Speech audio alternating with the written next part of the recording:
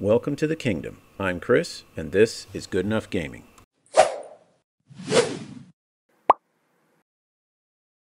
Welcome, everybody, to the Line of Sight podcast. For this episode, my special guest is none other than the Warboss Fitz, who is another YouTuber who does one-page rules, 3D printing, all kinds of great stuff like that. So, thanks, Warboss, for joining the channel. Glad you're here for the podcast. Oh, yeah. It's going to be fun. I hope so. This ought to be great. So I'll start off the way I plan to start off most of my conversations. Tell me, how did you get into tabletop wargaming? That's a long time ago. Back in the 90s. A friend of mine introduced me to what a Space Marine was, and went and found a local game store, and have been playing ever since. Okay, so 40K was your first foray then? Yep, 40K was my first jump in. I think it was like the tail end of second edition. We all got real upset. We should have seen the writing on the wall for the time to come, but we jumped in second edition, and like 2 months later, third edition came out, and we had to buy all new books. Well, it was getting you used to the pattern early, right? Yeah, should have seen that coming.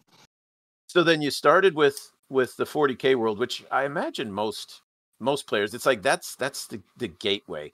So then how did you branch out into other stuff? Have you been like a 40K GW person for a super long time? Did you play a bunch of other tabletop games and then find one-page rules? Like what path brought you from that first game in the 90s to one-page rules today?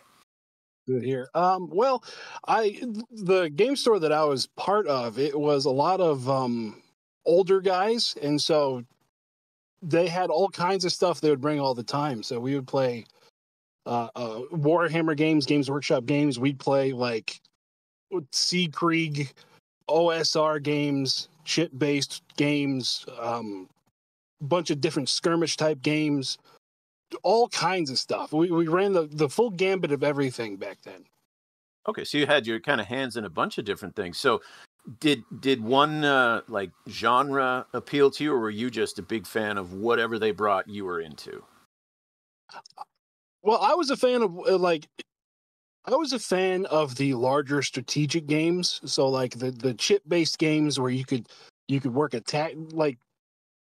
tactically and strategically to, swing a whole flank of your army around to assault the town or something. So larger base games. So it would be like in Games Workshop sense, it'd be like War Master and Epic was what I was really into. And then okay, so that, because I noticed on your channel you're printing a lot of those smaller, like 15 millimeter size army stuff. So you're going back to your roots there. Yeah, we're my whole idea with the whole 15 millimeter thing is on the channel we're going to have a old style campaign going on where it's going to be a narrative driven campaign, kind of like, remember when Games Workshop did like the 13th Black Crusade, the first War on Armageddon, where you sent in results and you got the community involved? Yes. Okay. Yeah, it's going to be like that, where I'm gonna set the stage for the campaign.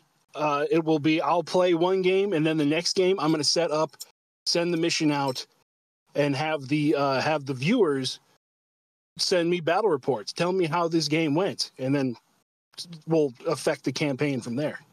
Okay, cool. That's a really cool way to get your viewers actually involved, because I mean that could be a great way to. It leaves that mystery open. You don't even know what's going to happen to this campaign, so you get to see how the stuff comes in from your viewers and the people playing, and then it goes where it goes. That sounds like a really fun way to do something like that. I may steal that from you, by the way, then. Oh, by all means, go for it. And then this one is the Age of Fantasy one is going to teach us some things. And then my next one, like my ultimate, bucket list game would be to do an entire planetary invasion where I'm going to bring in like 32 millimeter games, 15 millimeter, 10 millimeter games, some spaceships, parts of it. And we're going to be in grimdark future, invading a star system.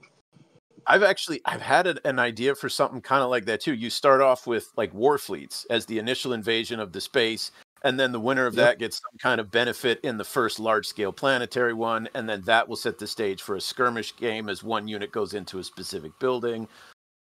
Okay, we're on like the same wavelength here. That sounds pretty awesome. It's going to be like the thing I envision is going to be like a continuous thing of like the space battles will be continually going on. There's going to be like 5 planets getting invaded all at the same time, push and pull between each of them, and supply drops going between, you know, different convoys to reach the planets. Like, my aspirations for this are huge, but I have to figure out how to run a campaign first. So that's why we're Right. doing Age of Empires. No, that makes sense. You always have these great ideas, and then when you start putting them together, you realize some of these are a lot of work. So, is that what the you were building like a map, like a physical map board? Was that for this campaign? Yep, that's what this is for. It's going to be kind of like a desert valley, where the Havoc forces have pretty much taken over the valley, and it's going to be the human empire and their allies trying to push the Havoc warriors back and retake it. So then, how did you first get introduced to one-page rules then? Oh, well, I was doing a lot of 40K, and then 8th edition came out, and I had my son. And the way I pump out models now, I used to do that in 40K. And well, when you have a kid, you got to prioritize where money goes, right? Yeah. Oh yes. So, wow, I can't keep, you know, buying models and making armies. And then I, you know, thought about it. I was like, well, I can get a printer because I've heard a lot of good things about printers. And then the pandemic happened.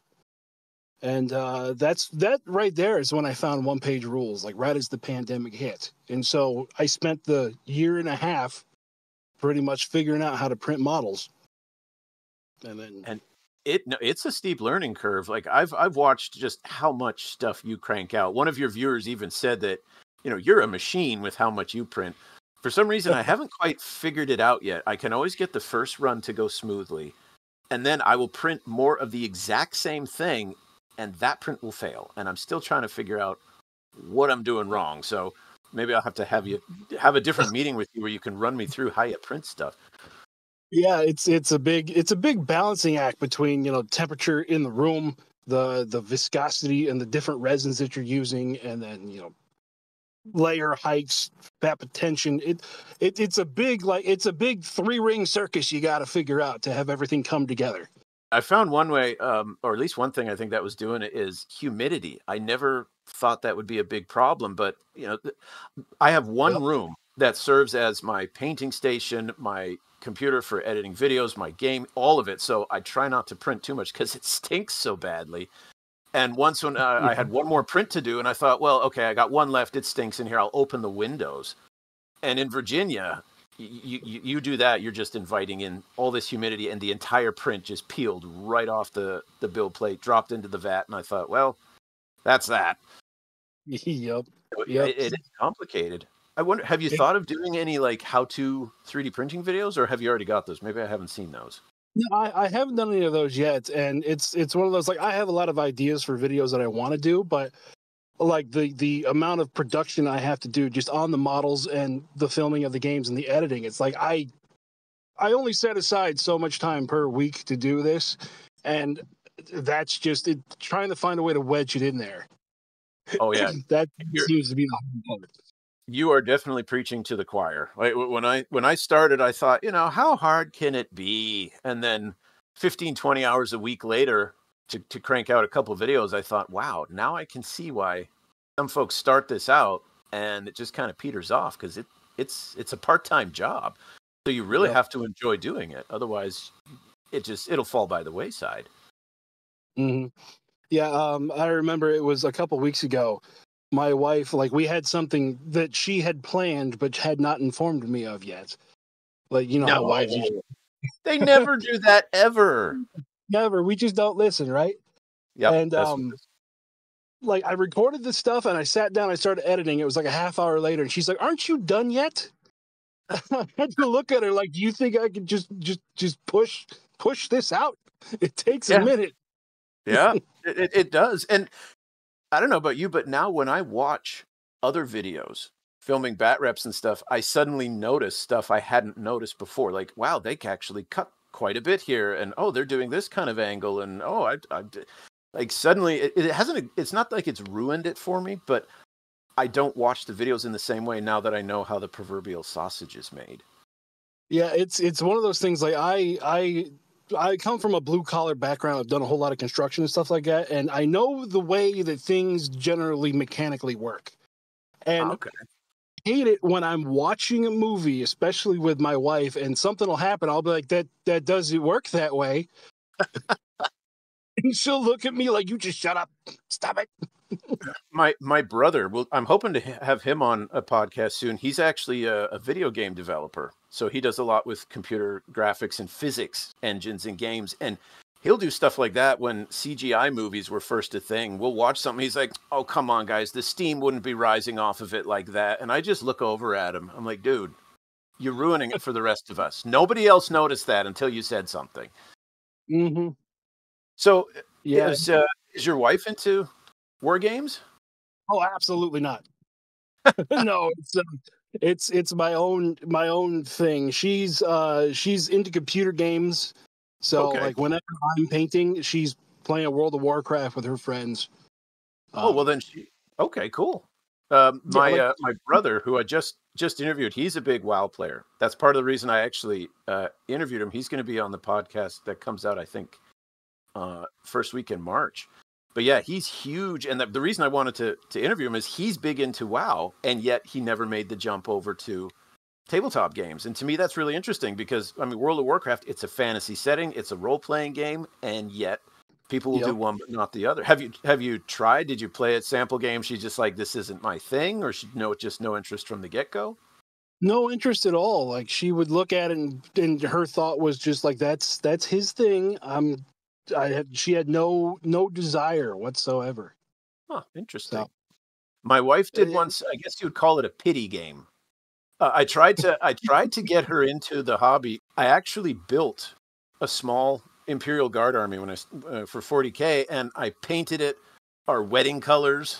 I tried to make it like, this is yours, dear. And she played once just to acknowledge the effort I put in, and then it was over. She's like, that was great. We're probably never going to do that again. I thought, oh well, I tried. What can you do? yeah. Now I imagine though you're gonna start sneaking in subliminal messages to your son though, like give him little safe 3D printed things to play with and be like, as you get older, we can do more with these. Oh, absolutely. Like whenever it's warm enough to where he can come out in the garage, he'll be like, "Daddy, what can I do?" And I'll have him roll dice for me. Awesome. And he gets so excited about that. And then I've printed some models for him because he, like, my painting station down in the basement, right next to mine is his painting station. So he paints pictures, and I printed off some dinosaurs for him to paint. So that's pretty cool. I tried to get my kids into it, but I think one of them I pushed a little too hard. Like I expected a little more, and rather than generate an interest in the game, I think I may have accidentally driven him away from it. He's kind of come back. He plays a lot of BattleTech. He really likes BattleTech. He plays Magic. He's into this kind of a hobby, but not quite into the miniature wargaming thing. So right now, then, is One Page Rules like your exclusive, or do you still dabble in lots of other games? Right now, One Page Rules is my exclusive that I do. Like I'm like where I am, just the age of all of my gamer friends, they all have kids. We might be able to get together like once every 2 weeks, and I've converted all of them to One Page Rules. So that's our game of choice. That's nice. One thing I've heard from a lot of comments on the videos I've done is a lot of people have trouble finding a One Page Rules community. Some of them even run into hostility, maybe not hostility, but definitely a cold shoulder, like at local gaming stores. So that's really nice to be able to have folks around you who are willing to play it with you. Yeah, there was definitely a lot of hostility at the game stores. When I showed up, I was like, "Hey guys, you want to play One Page Rules?" And like the die-hard 40K players, absolutely not. The game is a rip-off, blah blah blah.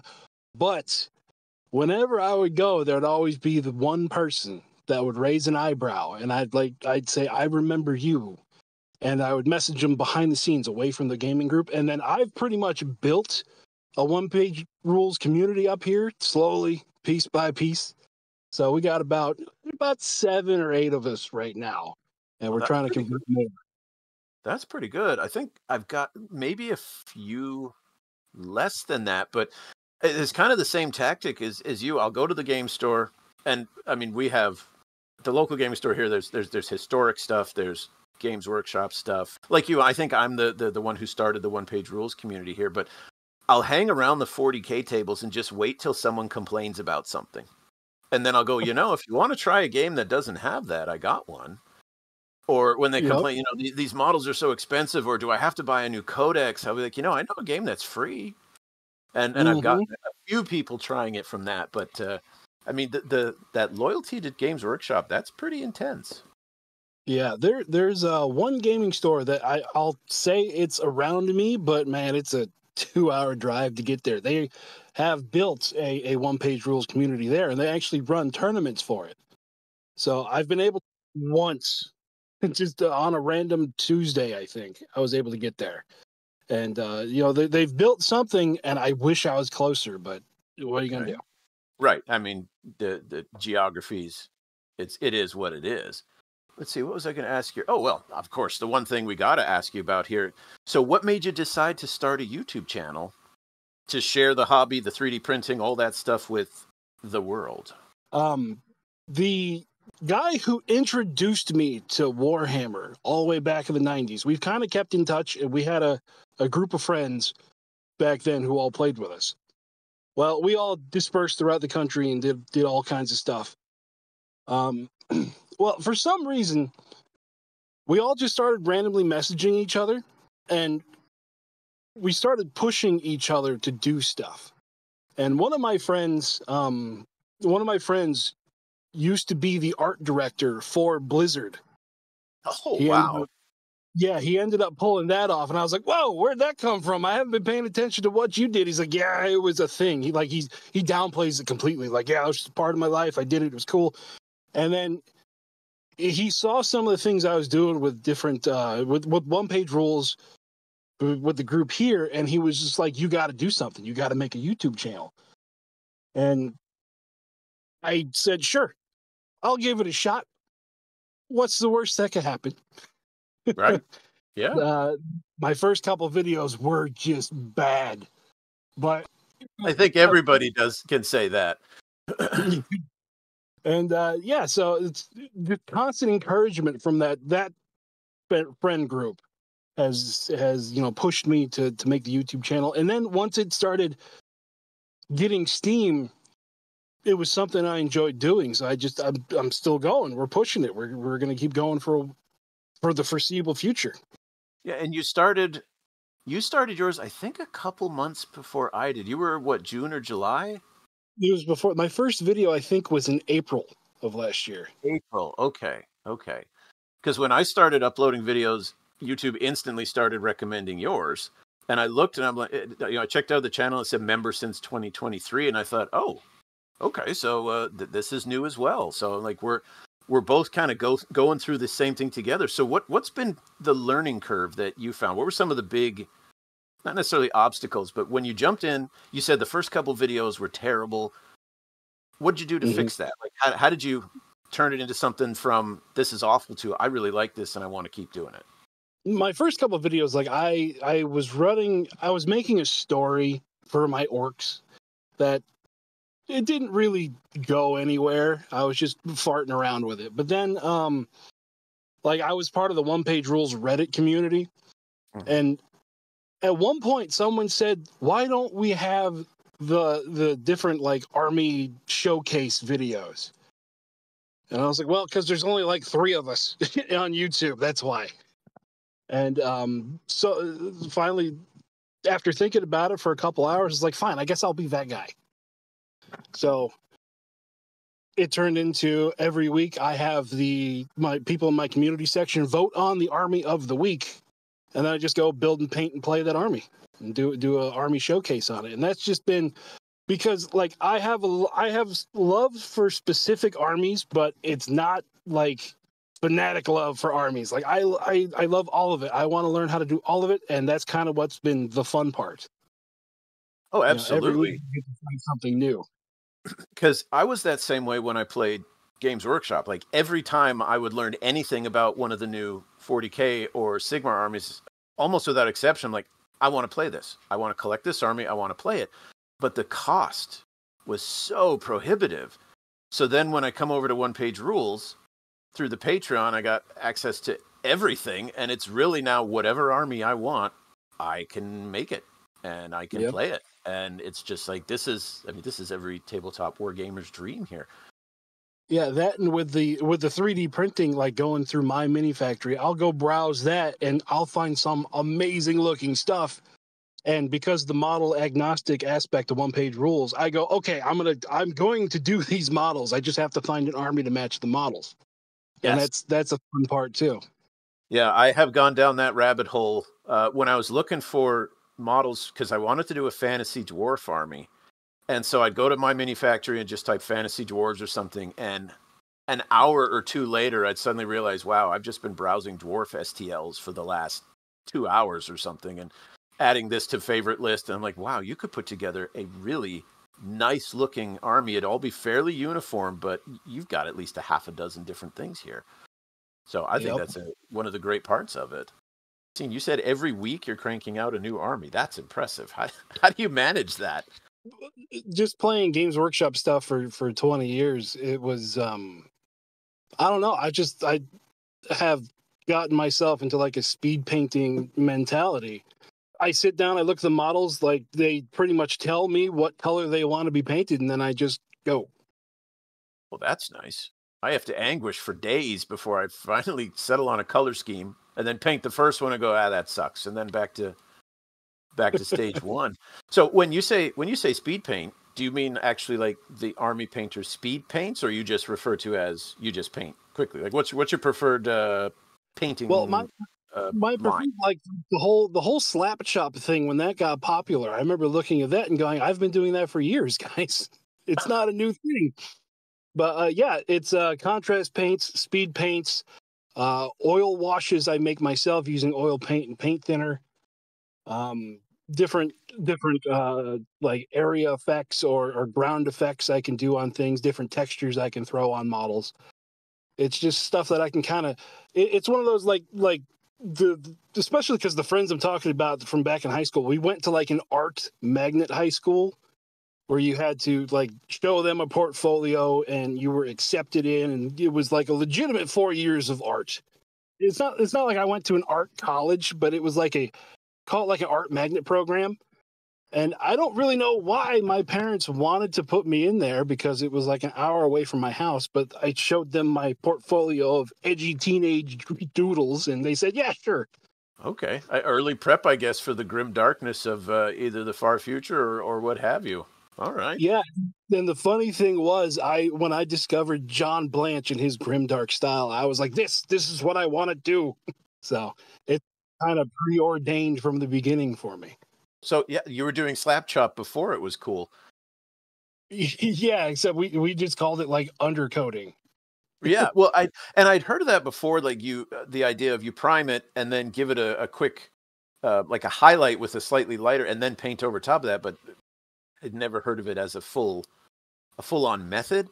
And the first time I tried it, I was using opaque paints after, and I thought it doesn't matter what I spray paint this thing as, the color just covers it all anyways. So I never did it right. That was my problem. I never did it right. Yeah, it was back when we used to have to go to like Michael's Art Supply and buy the specialty, like the specialty like mediums for paints. Yeah, things weren't as user friendly back then. You had to kind of know how to mix things to get the right consistency you were looking for. Right. Whereas now every paint line has, 20 different shades of every single color, and you could just line them up and use this one, then this one, then this one, and you'll get the exact effect that you're looking for. Oh, that's what I was gonna ask is you dabble with every single army though. What are your favorite ones though? Like if you weren't being necessarily directed by viewers to say, hey, we'd like to see this, we'd like to see that. If you had one that you would really build out to its full, which one would it be? Well, I'll kind of cheat and say there is one that I've built out to its full. Okay. Is it would be Grimdark Future Orc Marauders. Yeah, I have no idea what the point value is, but I know that I have 75 pounds of orcs. When you start measuring your collection in weight rather than in points or number of models, you've hit a new level, I guess. Yep. Now, is that the one that you did the paint scheme modeled after Fury Road? Yeah, that's one of them. I have multiple ones. That's one of my orc clans. Those are the Wa boys, and then I have ones that are modeled like big mechs in junkyards with def dreads, and then I have one that's dedicated to entirely orcs with jetpacks, and then I have speed boys, which are all orcs on bikes and copters and trucks and other things. Yeah, I have a problem. I think anyone who's in this hobby is familiar with that problem. I mean, that's the whole pile of shame. Whereas, obviously, you're doing something with it, so that's great. Mm-hmm. Have you ever done? What's the biggest one-page rules game you've ever run? Like points wise, how big have you gotten? Like I didn't record this is before the channel, but we did a 10,000 point one-page rules game. And how long did that take? Just out of curiosity. About 4 hours. See, that's not bad. That's not bad at all. A lot of stuff died really, really fast. So by like turn 3, we were probably down to like 2,000 points. Just a regular game. Whereas 10,000 points of 40K, 4 hours is called turn 1. Now, I've done a game about that large, a 10,000 pointer, but specifically to try and pare it down, we did mostly super elites. So one side had tons of, we were using Baneblades as the model, but really heavy tanks. The other side was massive mechs. They were the Night Titans. So although it was 10,000 points, it really wasn't that many more models than what you would normally see.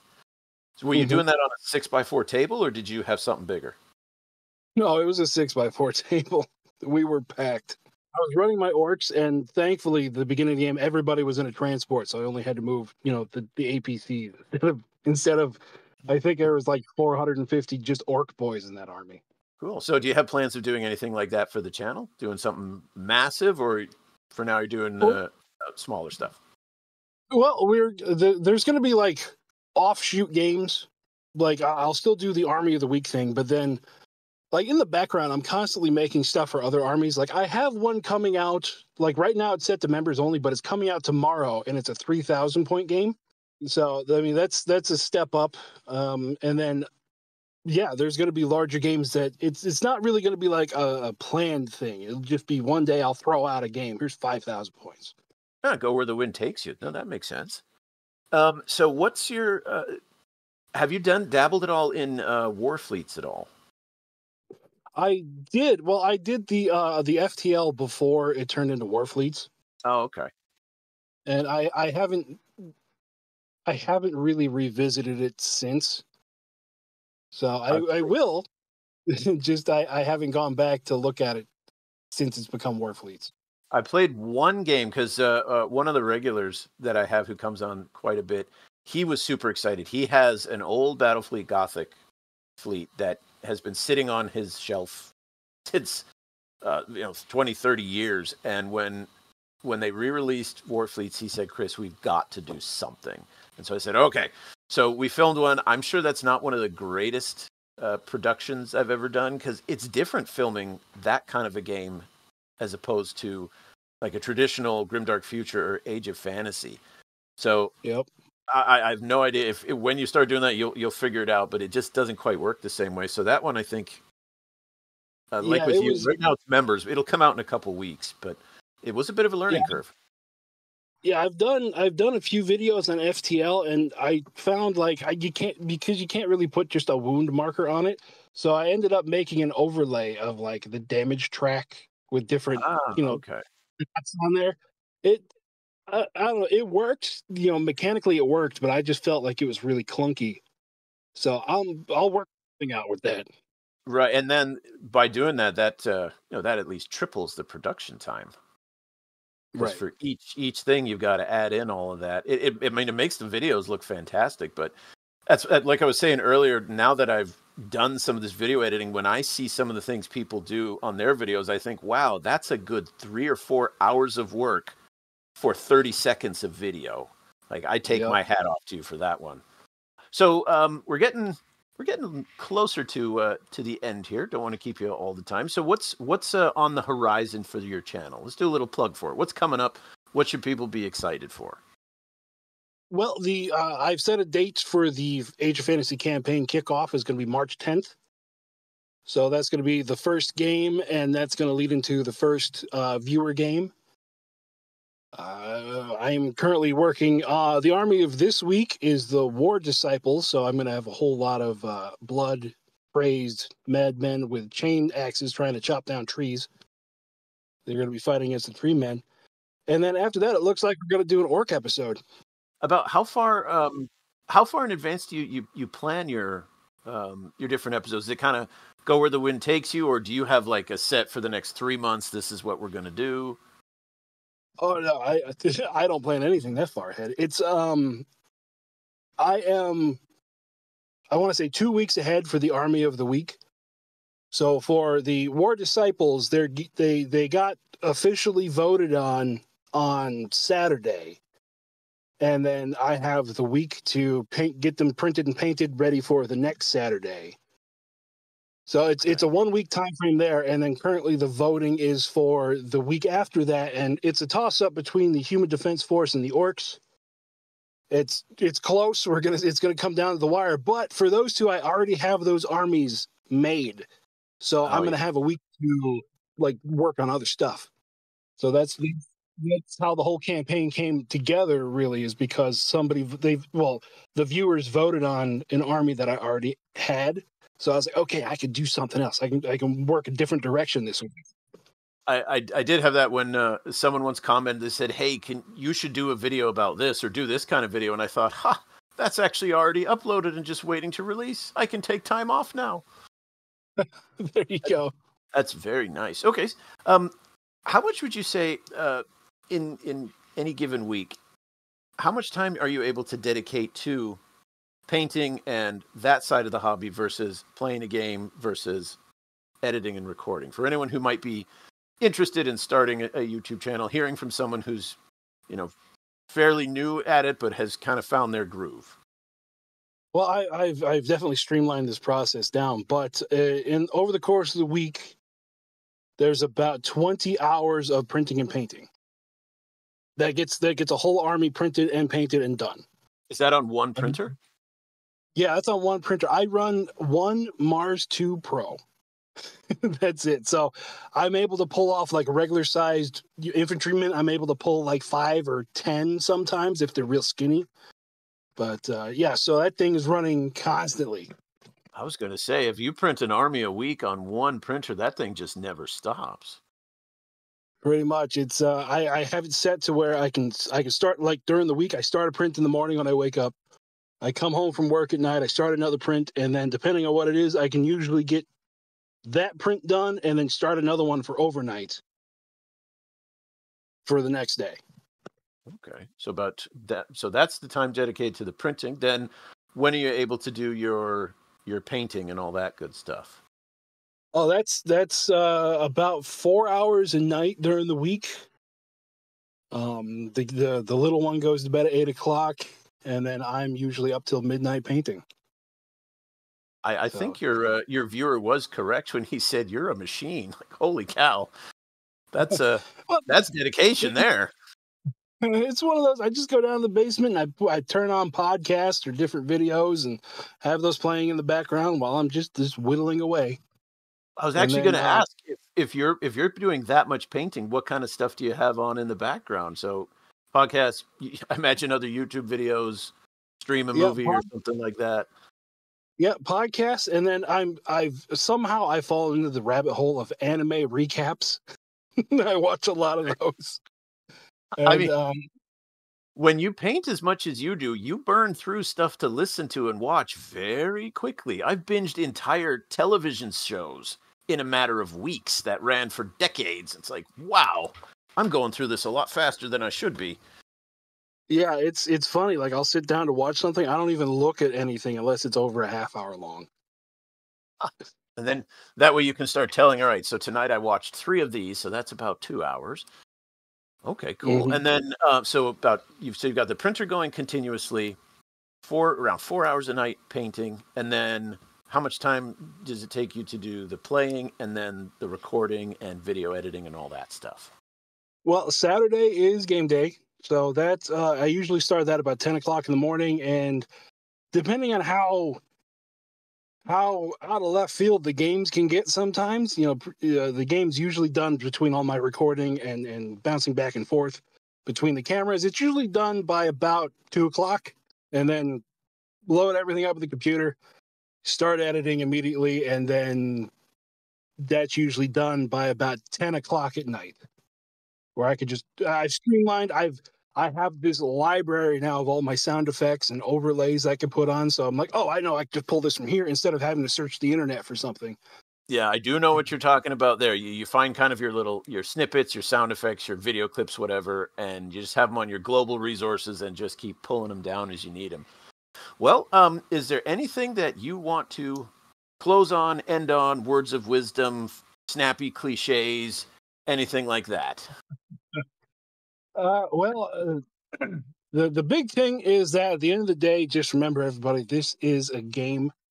Don't take it too seriously. Don't make it your whole existence.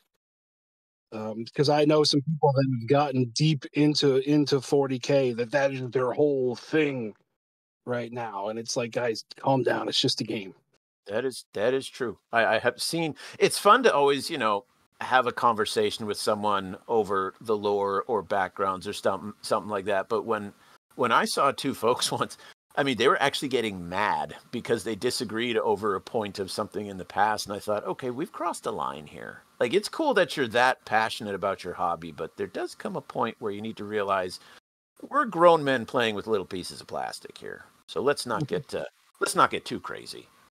Yeah, in the early days of the videos, I used to end it out with, guys, remember, it's just man dollies, because that's what my wife would call it. And people would get so upset over that. I'd be like, okay, I'll change it. I'll stop saying that. Put it in fine print in the video description or something like that. But cool. Right. Well, awesome. Thank you for taking time out of your day.